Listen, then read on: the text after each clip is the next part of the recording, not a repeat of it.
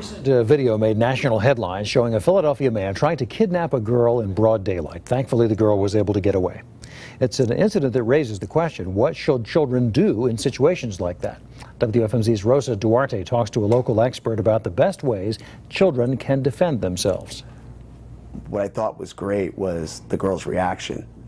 She didn't give up. She started screaming, which is one of the first things we teach the children. For Sensei Rob Wetmore of Leading Edge Martial Arts, self-defense is one of the fundamentals he teaches his young students. We want these kids to be able to protect themselves in any situation and hope to God they never have to put it to work. Gotcha, kid.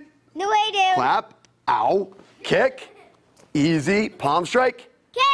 Sensei Rob tells me the best defense a child has is their voice, but what they choose to yell out can make all the difference. We teach them to yell, "Help, stranger, I don't know you. Help, stranger, I don't know you." They yell it as loud as they can. Use their most powerful weapon, their voice. Try it. Help, stranger, I don't know you. Louder. Help, stranger, I don't know you. An attacker has both hands on the kid, and the child strikes into the attacker's ears. It'll stun them. They'll let go. We're trying to teach them to create a window of opportunity to escape, that moment to get away. And according to the sensei, practicing for the worst possible scenario is better than not doing anything at all. As a father, and I'm a father of two, I could not even imagine raising a child in today's society if I hadn't prepared them for every situation that could possibly present itself. Rosa Duarte, 69 News.